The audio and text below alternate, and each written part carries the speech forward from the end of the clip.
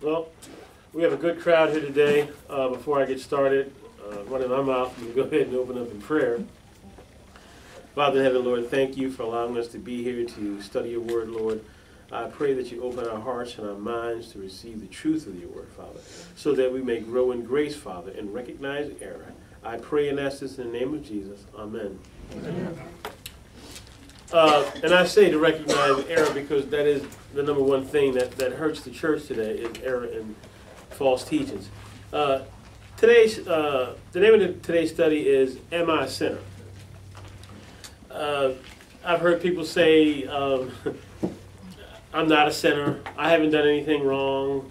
I don't go to confession. When they go to confession, yeah, I have nothing to confess. I haven't sinned. People have a faulty idea of what sin is. People just assume that sin is just something that you do bad. Well, I haven't hurt anyone. As far as I know, I'm a good, tax-paying citizen. I take care of my kids. I'm a good husband. I'm a good wife, and so on. So what exactly is sin? We're going to get into the scriptures in a minute, and it'll tell us what sin is. Sin is a failure to conform to the moral standards of God. The Ten Commandments, we all know what they are without me naming or listing them, but you cannot keep the Ten Commandments, though we are commanded to keep them. You cannot keep the Ten Commandments because it is your heart, it is your disposition that makes you a sinner. It's not so much the very act that you do, but your very nature itself makes you a sinner. But, we have this faulty view that, well, I haven't done anything wrong, so why am I a sinner? I haven't hurt anyone or I haven't done anything. We're so used to putting sin in degrees, and there are degrees of sins, where, well, if I haven't done any atrocities like this, then I'm okay. I may have had a few little mistakes. But understand that God's holiness demands perfection. Now, we're quick to say that I'm not a sinner, but no one will say, I'm perfect. You won't find too many people who say that they're perfect. And the thing is, you absolutely have to be perfect to stand before God. So, but again, we look at each other, and we look at other people, and that's how we judge ourselves. I could never do anything like that, so obviously I'm not a sinner. I'm okay. But we're going to see what the Bible says about sin, and am I a sinner? Because we have to understand what we are and who we are in the sight of God to appreciate and understand His doctrines. If I think that I'm okay and I'm not a sinner, then I can't accept the doctrine of sin. Then I cannot accept election because if I'm not that bad, then I can choose God. So everything becomes untangled. So you have to understand who you are first and foremost before you can appreciate the thing that God has done for you, before we can actually appreciate and know what grace is. So we're going to start in Genesis chapter 6, and we're going to read. I'm going to read verse 5. And it says, Then the Lord saw that the wickedness of man was great on the earth, that every intent of the thoughts of his heart was only evil continually.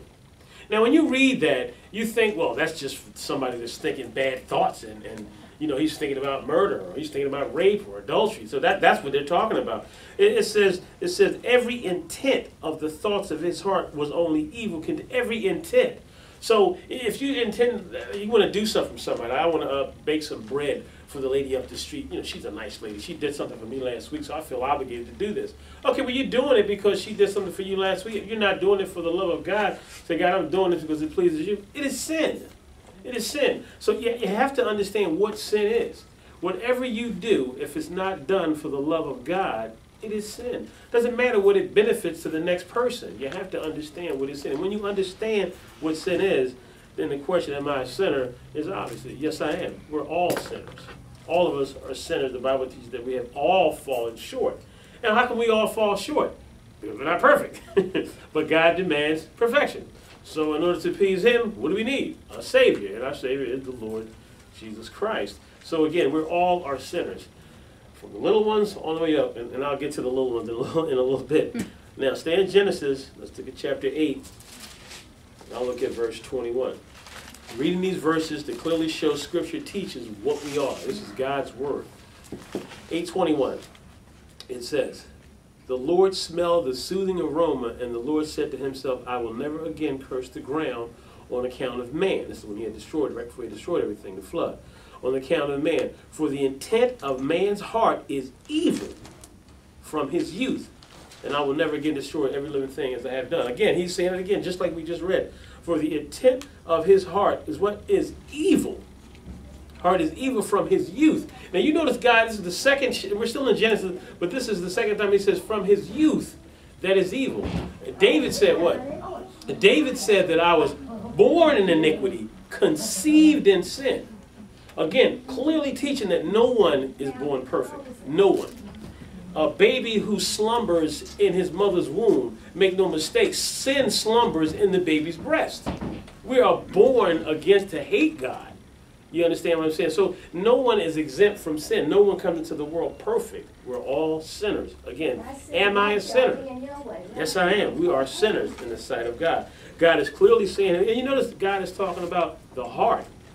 He's not necessarily talking about each deed that you do, but the heart, the intent. What is your heart? Again, if you do something nice for somebody, if you buy them a present because it's their birthday, or whatever, you do something because they've done something for you. Those are nice things in and of themselves. The person is happy for what you, but are you doing every single thing for the love of God? And if you're not doing every single thing for the love of God, putting him first, then why do we put him first? He gets us up. He allows us to go purchase the present. He allows us, we move and breathe through God. And we lose sight of that fact, because we're so quick to give ourselves the credit. He allows us to move and to breathe this woman to come through the door as she is. It's the grace of God. So, again, am I a sinner? Yeah, we're sinners. Make no mistake. God is clearly saying this in his word. Now, go to Isaiah. We're going to go to Isaiah chapter 64, and we'll look at 6 and 7. And then I want to open the floor up for discussion, because this is a good discussion about sin and, understand what sin is and what makes us sinners. We're sinners by our very nature. Isaiah 64, 6 and 7. About the sinner. Okay.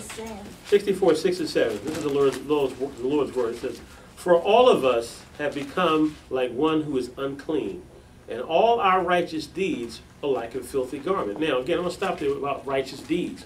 What are our righteous deeds? Like what I just spoke about. You bake someone some bread. You bought someone a present. You helped someone out. You did a bake sale at the church. The pastor's car got destroyed. You gave him one out of your garage that you had. These are deeds. These are deeds that you do. But God is clearly saying here, it says your righteous deeds. He said they're what? They're like filthy rags. So if my righteous deeds are like filthy rags, I just helped this one out. What do I have to do? But you have to do it for the love of God. You have to do it because the love of God burns in your heart to do this for this individual. And that's what we can't lay claim to. That's what we can't do. And that's what makes us a sinner. God demands perfection. So, and what the Bible says, love the Lord your God with all your heart, that's the greatest commandment, right? So everything I do, Lord, I'm doing because I love you. But I can't love him until the new disposition is placed within me, until I am born again. So again, am I a sinner? Yes, we're all sinners. We have all sinned and fallen short of the glory of God. That's what the scripture says. Again, I'll read 6 and 7. For all of us have become like one who is unclean, and all our righteous deeds are like filthy garments. So you can't look to what you do as far as, I did this and I did that. That's why the Bible says that no flesh will be justified in my sight. You can't stand before a holy God and say, well, I helped Joey up the street, Or remember when I cured smallpox. Lord, that was a good thing. No, it doesn't matter. It doesn't matter. You have to be perfect. You have to be perfect. And he says, there is no one who calls on your name who arouses himself to take hold of you. For you have hidden your face from us and have delivered us into the power of our iniquities. Which means that delivered us into the power of our iniquities, that we are bondage, we are bound, we are slaves to sin. If someone does you wrong, it offends you. You're upset. It bothers you. So you want something to happen. You want to get even and stuff like that. These are feelings and stuff that we can't change. We can't change who we are. But it's sin in God's sight. Go to Jeremiah, and we'll look at Jeremiah 17:9. And this is important. Remember in Genesis I was reading where God said the intent of man's heart is evil continually. Not just sometimes, continually. Continually. So if you look at Jeremiah chapter 17, verse 9, Jeremiah 17:9, it says, and it's going right back to the heart. It says the heart, now hear me out, this is important, the heart, is more deceitful than all else. I'm going to stop there. I'm just stopping before I finish reading. It says the heart is more deceitful than all else. Why? Because that's what we depend on, our feelings. Well, this feels right and this is right. The bottom line has to be God's word, not our feeling. There are people who believe, well, I think this is right, or it just feels right to me. I'll give you an example of someone who who's going through separation in their marriage, and the other party is not a believer. And they want the person to, they want to be reconciled. That's a good thing. But the first thing you want to pray for is that God changes his heart or changes her heart. Because God is not going to bless it, because it clearly teaches that we're not to but be unequally yoked with unbelievers. So he's not going to go back on that because you feel good about this person. No, God stands by his word. And that's what we're to ultimately trust. Not our feelings and how we feel, but his word. Why? He's smarter than we are. He knows what's best for us. We think we know what's best for us, but he ultimately knows what's best for us. He knows that there's things that we need to go through to grow in grace. So that's what I said, the heart is more deceitful than all else. And the Bible also teaches, it says, guard your heart with all diligence. Okay. And it says, and it is desperately sick. It says, who can understand it? No one. You cannot understand, because that's what you go by, your feelings in your heart. And and then you're born again and God opens your eyes. It says, the Lord searched the heart and tests the mind. It says, even to each man according to his ways, according to the results of his deeds. In other words, okay, according to his deeds, he trusts the heart. Now, why did you do this? Why did you help this person? Why did you do that? What's the motive behind it? If you're just doing it for selfish reasons, or just doing it because, well, I did something for him last week, that's sin. It all has to be done for the love of God, because he's worthy. So, now let's go to Job. We're going to look at Job 21. Back to Job 21. Okay. Again, and before I read Job, it's been said, Job 21, I'll be reading 14 and 15. For the most part, we look at television and we see how the world is and it's corrupt. And we might not necessarily live as wild and as recklessly as the next person. But you have to understand, we're no better than that person in the sight of God, because we do have to be perfect. We're born sinners because of what happened in the Garden of Eden, because of what Adam and Eve did, which plunged us into sin. It makes you a sinner, the very fact that you grow old. Why? Because it's all a result of sin. Disease is all because of sin. Handicapped people is all because of sin. There's not anything that the individual has done, it's all because of sin. It's all because of sin. We wear glasses, our eyes getting fogged. Why? Because of sin. God didn't create Adam, he was perfect state. Perfect state. Until he messed up. And then sin entered the world, and you got disease, you got sickness, you got arthritis, you got gray hair, and all the rest of it. It's not natural. God didn't create us to die. But it was because of sin. So to take yourself out of that category and say, I'm not a sinner. Ooh, you're an alien? Are you from another planet? You are a sinner. You are a sinner by nature. But David said, I was born and conceived in it. I think that covers the whole thing about our children or baby sinners. Yes, they are. We were all babies. I was conceived in sin. We've all seen little children, right? You know how they act. If you don't rear them right, you know how they're going to be, right? Hey, so why is that? Why are they going to be angry? Why are they going to be selfish? Why is that natural to them? Because they're born in sin, like David said. I was conceived in sin. The Bible says from the youth, they go astray. No baby's born perfect. I mean, I haven't met a child, a 1-year-old, who walks up just out of the blue and says, Mother, here's your slippers, Father. And just like some little robot. That's not even normal. No one would even believe that. Why? They're little rascals, right? They have to be taught morality in God's way, because the bad stuff is already in them. We're already geared against God, which gives credibility to the fact that Jesus says, what? You must be born again. You need a new disposition so you are able to love the Lord and do things to please him. So again, we are all sinners. Doesn't mean that you went out and committed the worst crimes. You're still a sinner. You're either a sinner or you're perfect. Nobody's perfect, right? So and that's how you answer that. So we're going to Job 21. Now read 14 and 15. It says, they say to God, depart from us. We do not even desire the knowledge of your ways. Who is the Almighty that we should serve him? And what will we gain if we entreat him? And that's what people are saying today. We do not even desire the knowledge of your ways. I don't want to hear nothing about the Bible today. People don't want to hear that. These two men want to get married. These two women, let it be. We don't want to hear that old-fashioned stuff.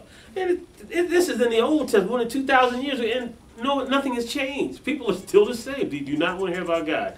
They do not want to hear about right and wrong. They don't want to hear it. They're sinners. They don't want to hear it. Their hearts are geared against God.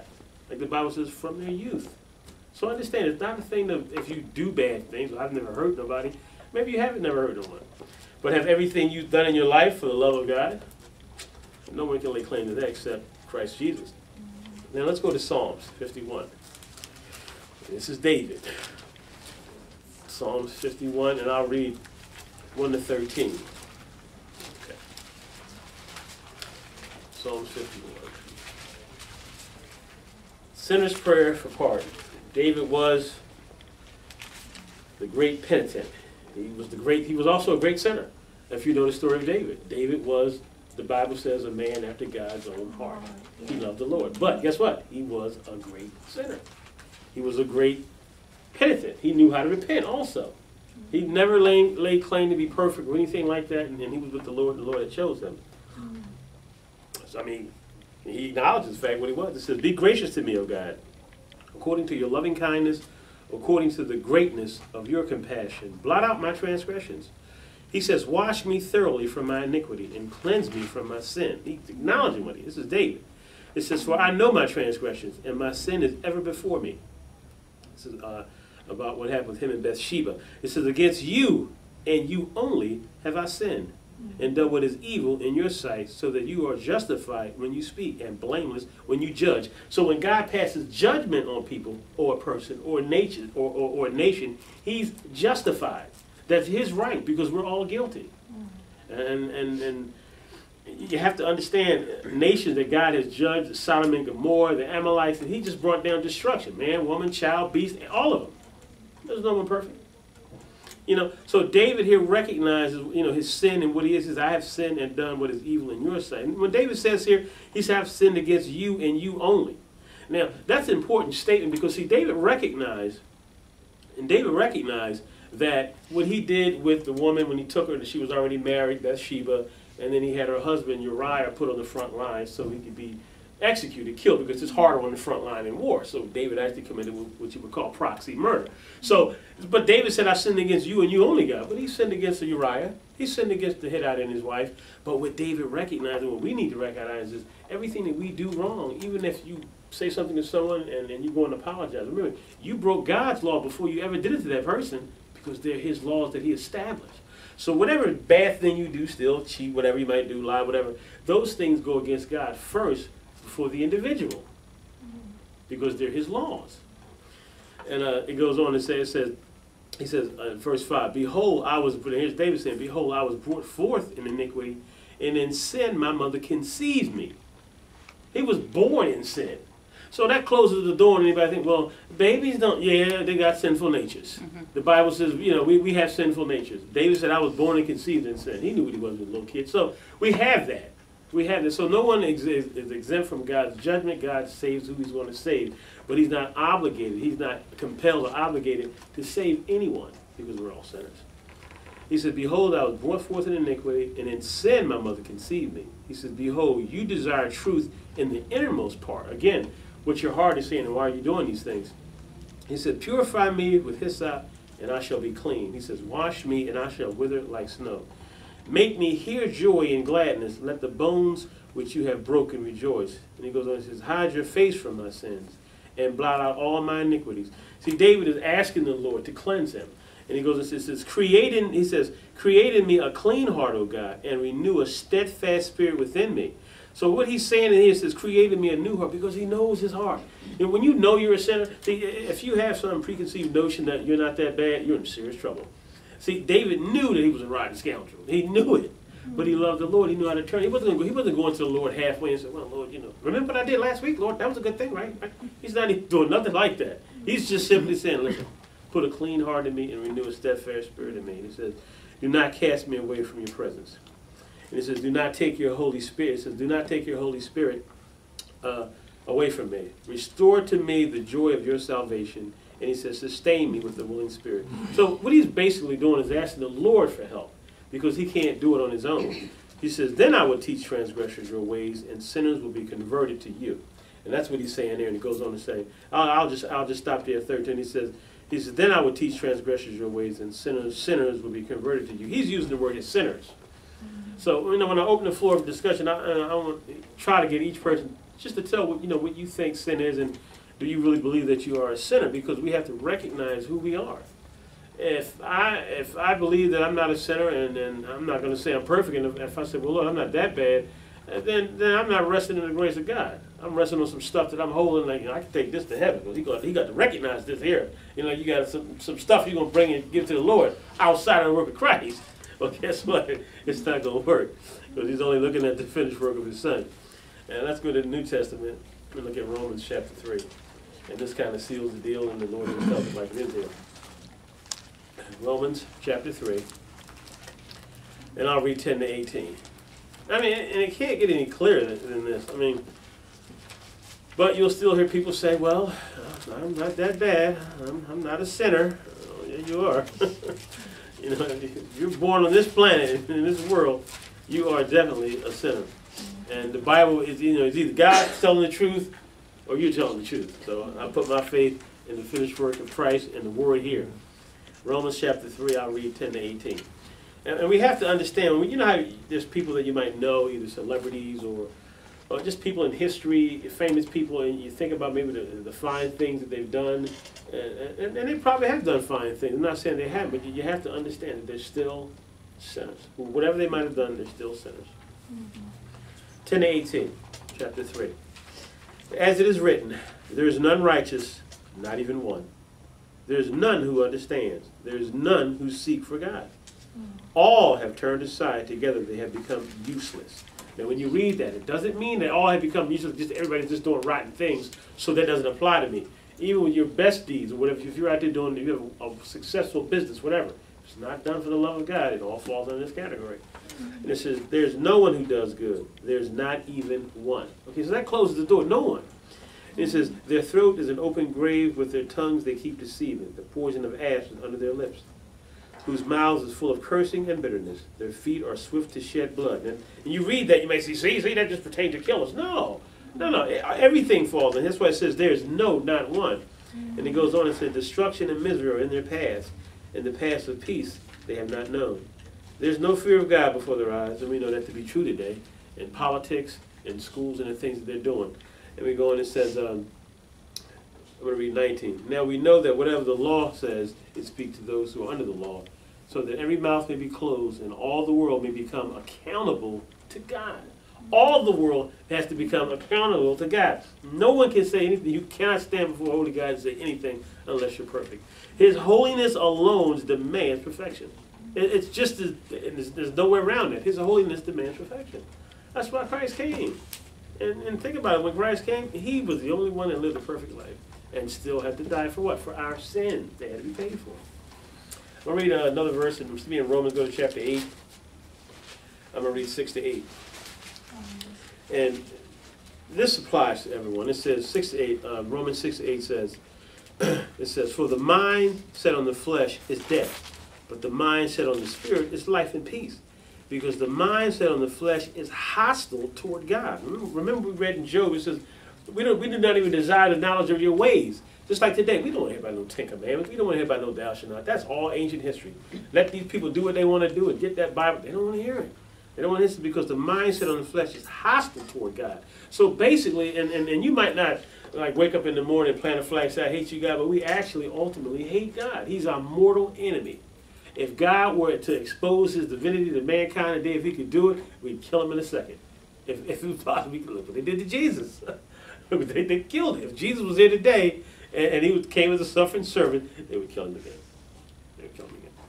It says, the mind is set on the flesh is hostile toward God, for it does not even subject itself to the law of God, for it is not even able to do so.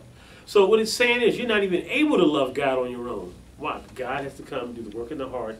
Now I love you. Faith is a gift. It is given to you to believe. And this is a testimony that it says the mind set on flesh is hostile toward God, for it does not even subject itself to the law of God, for it's not even able to do so. And also a testimony of fact, when it says this, you're not even able to keep the Ten Commandments. The law, it says you're not even subject to the law, you're not even able to do so. You cannot do it because of your sinful nature. You can look at any individual you want. This person might be a bum, alcoholic, whatever. It doesn't matter.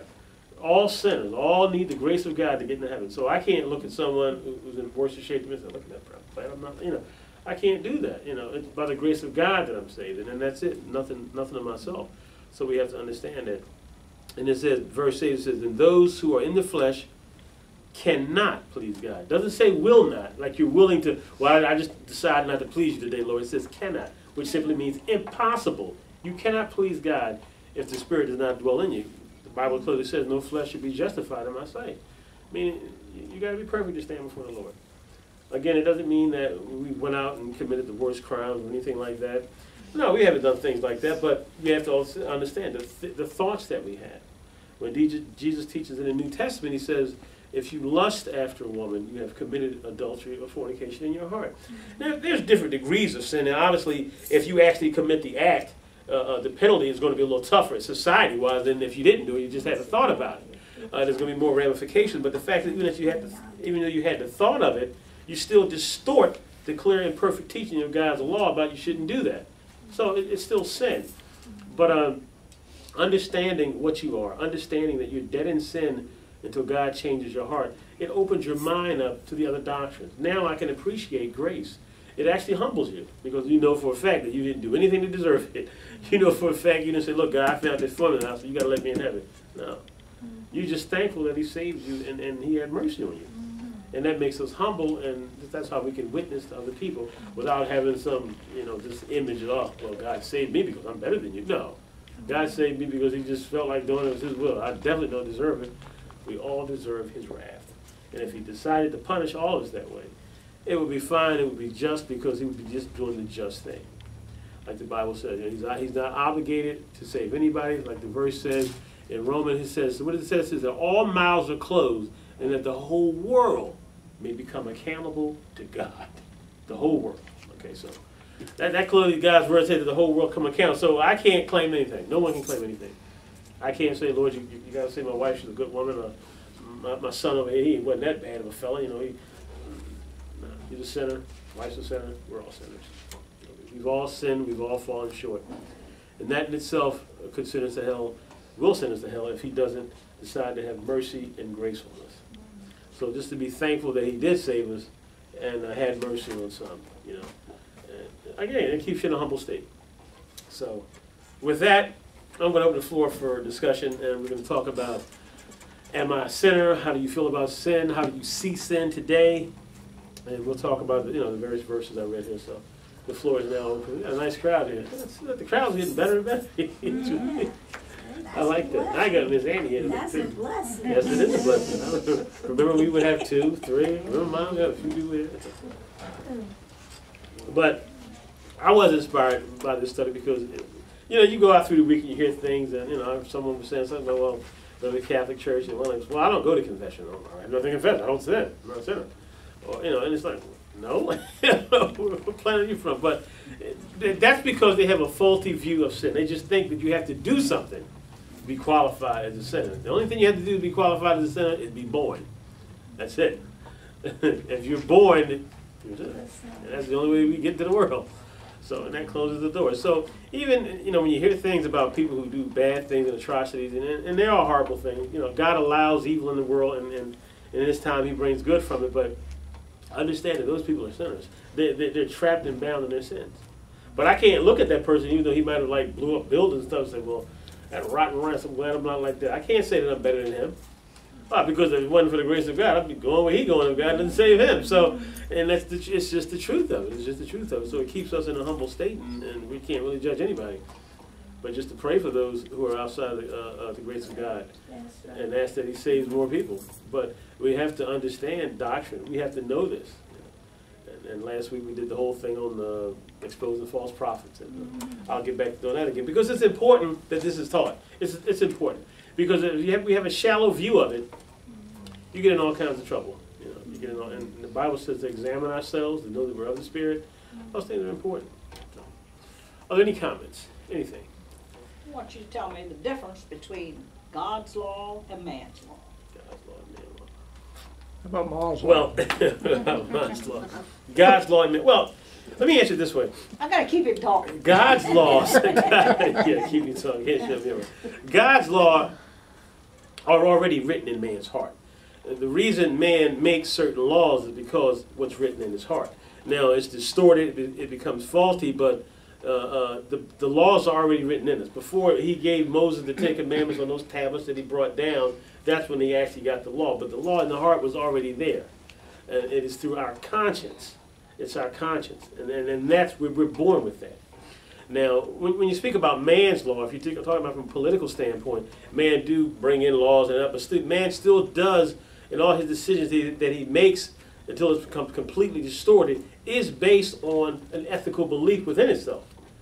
So, and it's involuntary. So it's like if you take something from someone who maybe not in society or live in society, who just lives in the jungle somewhere, and he's hunting, for his family, and you go and you steal his deer and run off. He sees you. Right away, without him even hearing about Jesus or anybody else in the world, he knows that it's wrong. He knows that you took something from him. Now, how does he know that? Because the law is in all of our hearts. That's why the Bible teaches that no man would be an excuse. You know that there's, so that's why there's no such thing as an atheist. They might claim to be an atheist, they just suppress the truth. You know that there's a God. The Bible says that nature itself testifies of it. So our laws are based on what we are. We were created in the image of God. Now, man's image has been distorted because of sin, but it hasn't been completely destroyed. So in order for us to live in society is by those laws that God has laid down. So we take that and we set up laws about we have judicial systems, you can't steal. And this is how we're able to cohabitate and live together. Now, those ideas come from what's already within, and it's the laws that God has written in our hearts. Now, anything outside of that, like I said, they can pass laws about take prayer out of school and stuff like that. That's just a distortion, but prayer has always been there. Man has always been someone who worships anyway. Whether it's the true God or not, because we were created for one way, what? To glorify God and enjoy Him forever. So even if you're not a Christian and trusting and believing in God, you're doing something you're idolizing, because, so I hope that answers your question, that the God's laws are already basically within us. It's just distorted if God's grace isn't there, but we still set up things about, we know what right and wrong is, we just suppress it. You mean every person? Every person, and every person's heart understands right and wrong in his heart. Yeah, we all have a conscience. Now, there are people whose minds might be, I'm not saying, but it's still there. They might not understand it, but they still have a conscience. Everyone is born has a conscience. I'm thinking about the thing that's going on now about that guy, did all those abortions. Mm-hmm. Yeah. Well, I mean, evil. I mean, it just.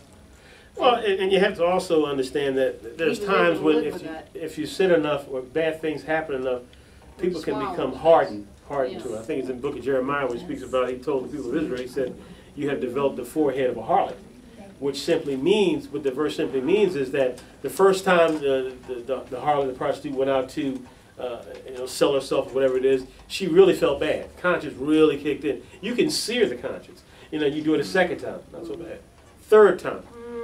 Fourth and fifth time, she's bringing in the crew. Come on, let's try this. And it's just the fact that she's serious. You know what I'm saying? So the abortions, it's just gotten to that point. You know that it's wrong, but sin can pile up and things like that. And people have distorted ideas about when life starts and things like that. But obviously we're spiritual beings. Two people are together and they have a child, but you have to understand God gives the soul to that child, not you. So all souls belong to the glory. That's what the Bible says. So. Anything else? Any more questions?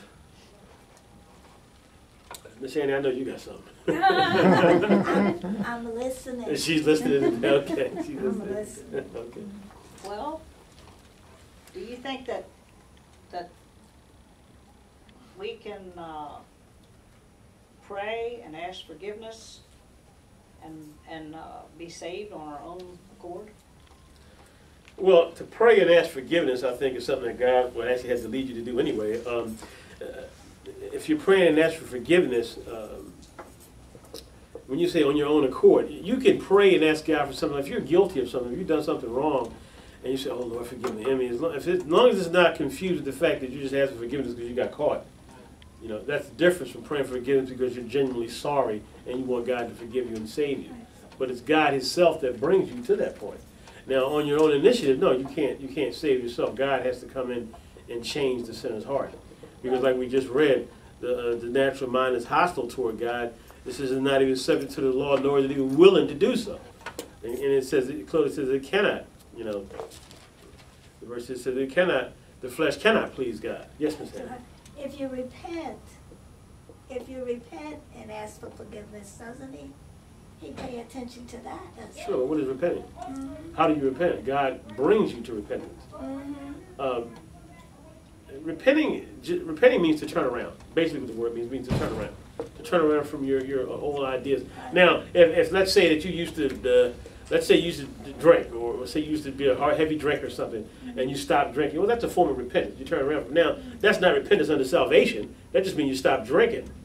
All right, now repenting as far as repenting unto salvation is when your whole life is turned around. You don't like sin anymore. You're still a sinner, and you still sin, but you're looking to please God in all you do. And that you cannot do on your own outside of the grace of God. You can drop bad habits, and that's a form of repenting because you're turning from it. But it's not, stop smoking cigarettes is not repenting unto salvation. You just stop smoking cigarettes. So, but the part as far as salvation is concerned, God brings you to that point. God is the one who must move on the sinner's heart, enabling you to repent. You must be, you must be born again, and then giving you the faith In to other believe. words, in order to repent and ask for forgiveness, you need to be born again. God has to do What an you're act. saying. God has to do that. So that's Well, what what why he told Nicodemus, wasn't it? that's what he told Nicodemus is that you must be born He again. didn't And understand it. he didn't understand it because they were busy under the law. Just so long as I do the law, I'm killing these animals, I'm going to synagogue, I'm doing everything. See, they didn't understand that it was their disposition. It was their hearts that needed changing. And even if they searched the Old Testament, which they had, like in Genesis, God spoke of what? The heart, desperately sick. He was telling them, it's your heart. Jesus told them, said, search your scriptures. They didn't understand the scriptures. But it was the heart that needs to be changed. And God is the one that brings you to true repentance, unto salvation. You can't confuse that with, maybe dropping bad habits and things like that. So it's repenting, and it's repenting unto salvation, means turning around a different lifestyle. And you're being groomed to be more like Christ. And it's different for each individual that belongs to the Lord, because we all go through different things. Anything else? Just to add to that a little bit, Randy, the reason you can't just all of a sudden one day wake up, like she was saying, and say, well, today I think I'll get saved. The reason you can't is because, like Glenn said, when you're born dead in sin, and you don't have a spiritual life. Right, that's It's pretty dead. big. It's gone. So you So, have so to be saved. that's why we say that God has to make the first move, because every person is dead spiritually until God makes them alive. And that's called regeneration. And regeneration is an act which is it's for something to be born out of nothing. So God says, the Bible says, Ephesians 2:8-9, about the word, uses the word quickening. So you can't just decide whenever you want to get saved, whatever time, because you're not going to do it because you're dead and you don't want to. So God chooses which time and which place that He chooses to first touch you, come to you, regenerate you. And what that does, it makes you spiritually alive for the very first time ever. And then you can begin to look through spiritual eyes to see what your condition is. And it's from then that God begins to work in you and gives you faith and gives you repentance. And what regeneration does, that's why we say you can't just walk down the aisle and say, I believe in Jesus, and you're saved. Because you're dead, and you're not going to do it. If you do it, there's one key point that's very important, and that is, when God regenerates you, He changes your very nature. Right. You have a new nature. And some theologies don't require a change of nature. They just require mental assent that Jesus is the Christ. But that doesn't change your nature. Yeah, it doesn't say you need that. So that change of nature is what's very important, what you were saying. And that's why, like you said in verse 7, it says, because the mindset on the flesh is hostile toward God, for it does not subject itself to the law of God, for it is not even able to do so. Which means it's impossible. It's not even able to do so. And those who are in the flesh, in other words, who are not born again, who don't have the Spirit of God in them, cannot please God. And now, you can say whatever you want out your mouth, but it said the flesh is, so God has to do something. God has to come in, make that change. It says, oh, now I love Him. Now I want it. Now every day you just want to go out to please Him. It's just not anything you wake up and decide, because you're hostile to Him. You don't even like it. And that doesn't mean you plant a flag in front of your house, I hate God. No, it's just your thoughts, your ideas, and things like that. It shows that you hate that you hate God and you're hostile toward Him. The Bible says the carnal mind is enmity against God. It doesn't say that it is enmity. It doesn't say that it is enmity, hatred itself, enmity against God. The carnal mind. And the only way you get rid of the carnal mind, you get the spiritual mind, but God gives you the spiritual mind. You don't change your mind from carnal to spiritual by yourself. Because if we could do that, then we wouldn't need Jesus. We wouldn't need the Holy Spirit to regenerate us. I just regenerate myself. But you can't do that. You So can't regenerate this yourself. doctor that I was talking about, there's hope we don't know what could happen to him. No, His I'm life not is saying, forever. no. As long as he's living and breathing each day, His whole yes, life the would be- Lord want to save him, he can save him. Right. But you see, when God does things like that with people like that, God gets the glory. Because look at Paul. Paul was killing Christians, wasn't he? He was persecuting them. He was there when Stephen was stoned. He was holding the coats or their cloaks or whatever while he was stoning the man to death in the pit. And God took the same man to write 2/3 of the New Testament. So can you imagine what they were thinking? Paul, you just killed the guy last week. Now you're talking about Jesus Christ? Oh, you crazy. So, but God had changed it. That's the testimony that Paul didn't wake up that day and decide. God struck him down on the road to Damascus. He said, Paul, why you persecute me? And then he went ahead and he just laid it on him. He said, this is what you're going to do. And that's what he did. He didn't ask him. He told him. So he changed and converted Paul's heart and used the man to give us 2/3 of the New Testament. But see, God gets Was to... he in jail when he wrote those books?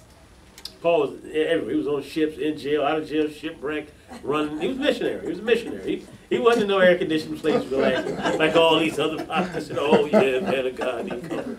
Nobody in the Bible had it like that. They had hard times. They really did. They had hard times. So. So regeneration is almost the same as saying born again. They're synonymous. It's the same thing. Being born again, regenerated, quickening. And it's People might use that all word. of God, no matter what you do. Oh, you can't change your nature. The Bible says, "Can a leper change his spots?" No. So you do Can God good, change his leper spots? Yes. you do good after you're regenerated.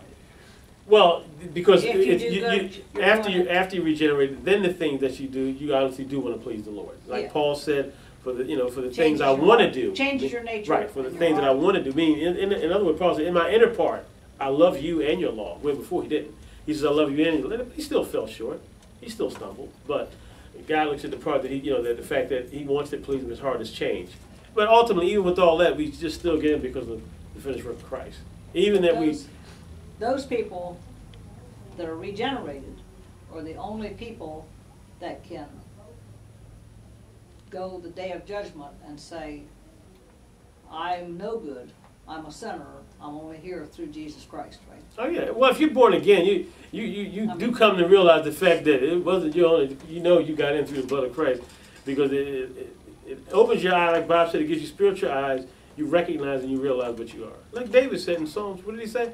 He said, "I was born in iniquity, conceived in sin." He said, "My sins are ever before me." Think about how that man must have felt, being the king of Israel, probably the greatest king of Israel, the greatest poet of Israel, the greatest Psalms writer of Israel. And he did this thing with this man, this woman, and other things he did. Imagine how he felt, and that had to make him feel bad. So he wrote it all down. He said, "I'm a sinner." He said, "Cleanse me." He wasn't on no high horse. You figure he could have been. He was the king, but he wasn't. He knew what he was. He knew what he did. And he just simply said, "God, I'm sorry. Forgive me, whatever." And that's what you do. So you look at people like that, Lynn, let's say one thing about R.C. Sproul. R.C. Sproul, yes. Yeah, one of my favorites. we got this theologian we really like, his name's Sproul, and he said there's two different ways to look at salvation. One's called synergism, which means two people have to do something to make a thing come true, to come to pass. And that is, the man has to cooperate with God in order to have salvation. And in that sense, the person would have faith first, and that would cause regeneration, and man would be having a part in his salvation. But he said there's another concept, which we believe, which is monergism, which means only one person, one entity causes something to happen. In other words, God would be completely in control of our salvation. And he said, a professor wrote on a blackboard one day, and said, what comes first? Faith, then regeneration? Or does regeneration come first, causing faith? And I used to believe that faith came first, but then and it caused my faith, my own personal faith would regenerate me.